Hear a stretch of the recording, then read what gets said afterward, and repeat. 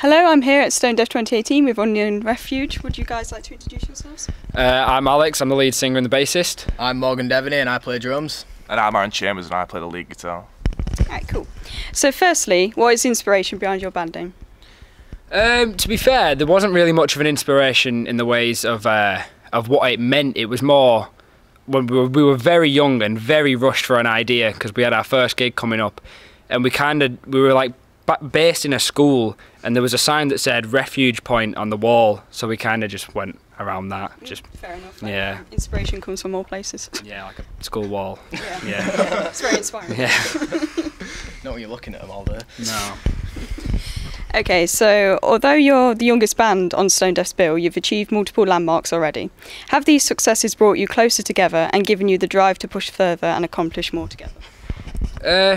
I believe so. Yeah. There's always incentive to go on when you're obviously making progress. So through the years, we obviously played a number of events that have built up to Stonedeaf, and obviously we're hoping to progress further and go on as a band still. But it is always a good incentive if you see that your hard work's paying off.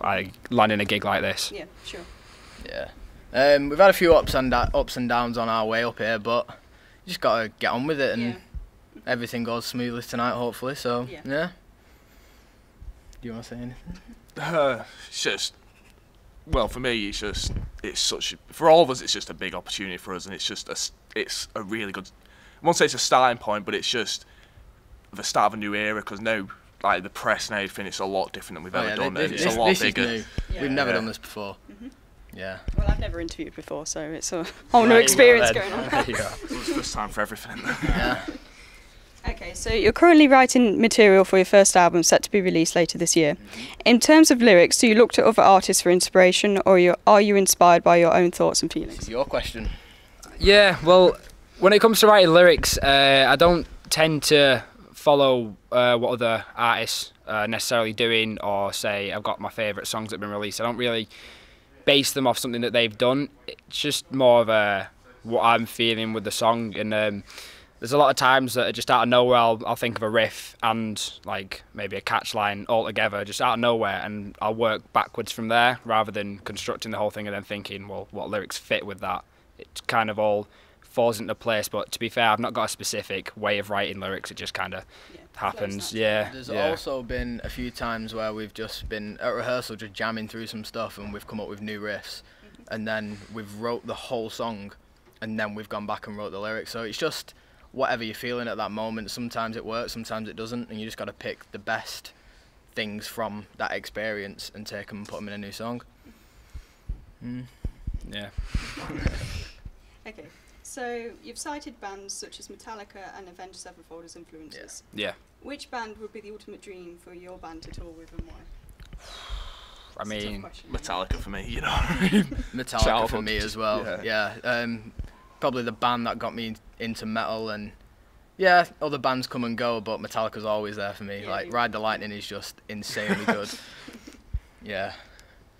I'd probably say Iron Maiden, not too dissimilar from these, but more, I don't know, I find them it's a bit different. They're not as thrash, so I like the melodic sort of stuff as well. Yeah. So yeah.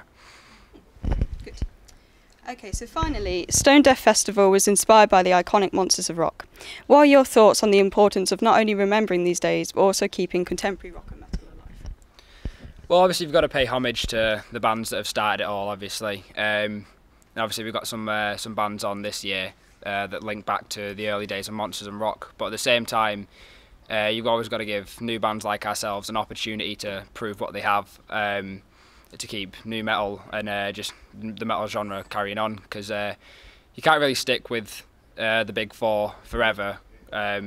So you've got to allow places like this to showcase new rock and metal that's coming through. So I think putting on younger bands and giving them an opportunity to play at a big festival and a big opportunity is really great to see. It's important for them to get that experience. Yeah, definitely. You guys got any thoughts on that? Or? Well, us two have known about it not since day one, but quite early on, because we entered the Battle of the Bands competition to open up, and we weren't too far behind opening main stage. But it's another gig. We got to go out 100%. do what we do and hope it plays off and get more gigs off the Yeah. back of this maybe, and just got to get it done. We're very grateful for this opportunity, because obviously this is something that we've never done before. Yeah. It's a lot bigger than we've ever done. It's just new, and this is a time where we want to shine and we Prove want to make a name ourselves, for ourselves. Yeah. if we can.